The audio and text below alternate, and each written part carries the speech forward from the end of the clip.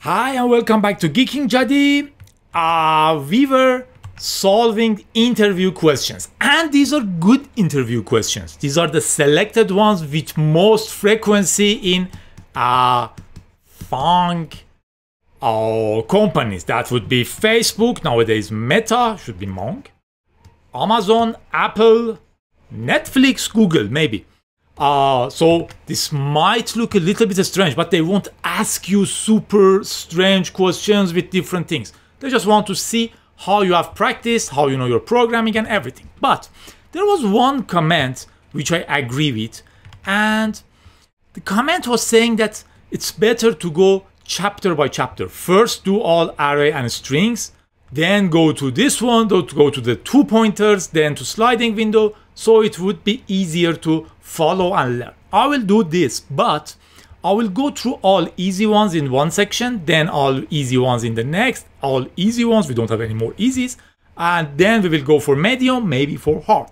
So remove elements. As always, the most important thing is reading the questions carefully, understanding the question carefully, thinking about edge cases.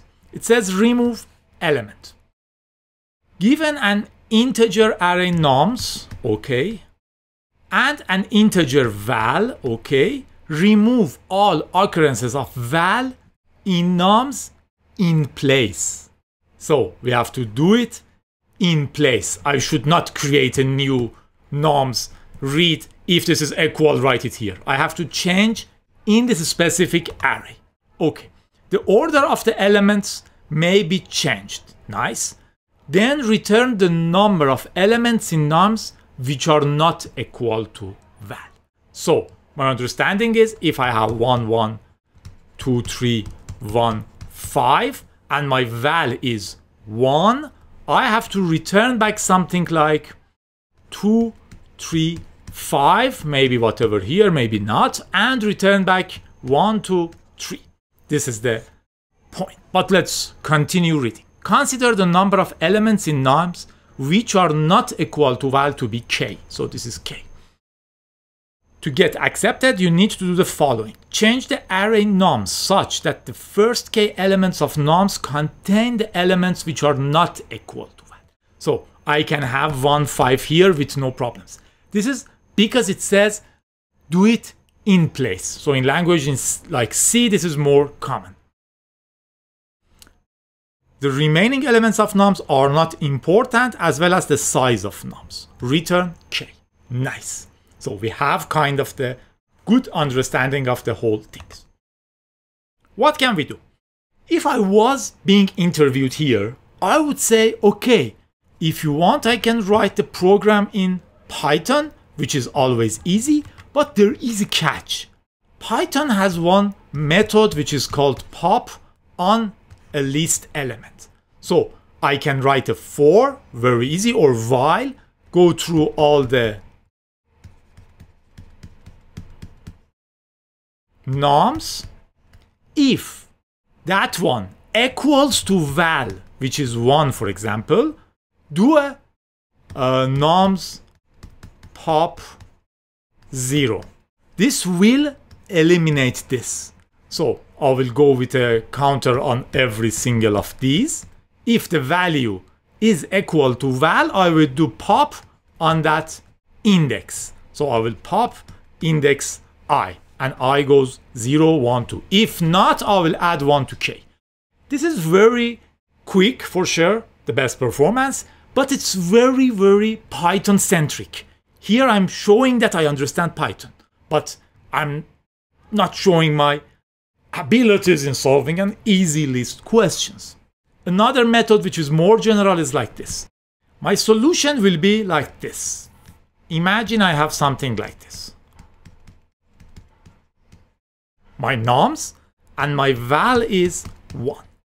You can keep 2 different pointers. One for index of reading and one for index of writing. You can just increase index of reading to the length of your noms and check every index one by one and read the value. If it is equal to the value, you just go to the next one and check the next one. So if it's equal to the value, just increase your index of reading. Go here. This is equal. Okay, I will go here. Now this is not equal to the val. So I will write this in the index of writing. I will increase my index of writing. So I will write here later. I will increase my index of reading. So I will read this one later. And I will increase k to keep the number of non-val values I had here. This is very clean and beautiful, at least in my opinion. So you start from here. It's equal. So my index of reading is here. This is equal. So my index of reading is here. This is not equal. So I will write this here. Will increase IW here. And will keep my k to 1. Again, this is not equal. So I will write my 3 here. Will increase my index of writing here. And I will increase this. Then I will check this. This is equal. So I will just go to the next one. Here, my first k elements will be the non-equal to value ones. And my k will show how many I had. Very, very straightforward. If I was being interviewed, I would say this. In Python, I can use pop and write a very quick thing. But if you prefer, I can write something more general, which works in all languages. Let's go for that. So, on Python 3, I will have my k equals 0, index of reading equals 0, index of writing equals 0. You know, in Python, you can say k equal ir equal iw is 0. Then I will go while. My index of reading is smaller than length of nums. Do this. If nums ir equals to value, what we should do?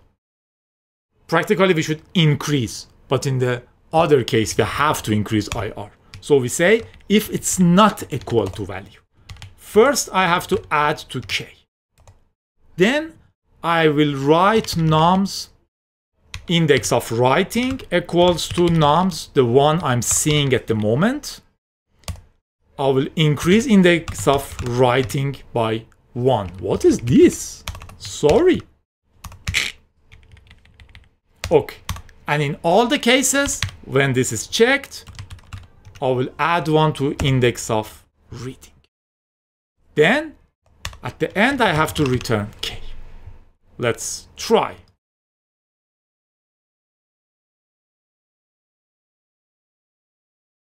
Accepted. We can submit it. Very straightforward, nice solution. This is not the best in speed because pop will be faster, but still acceptable. We beat 36% of contestants. Okay. If you want, you can write the same thing with the pop yourself and check it. You remember, nums pop I will remove the index I from the nums. So if you have 1, 1, 2, 3, you can go through, for example, same IR, index of reading. If it's equal to val, pop that index. If not, add 1 to the k. Just go. Have fun.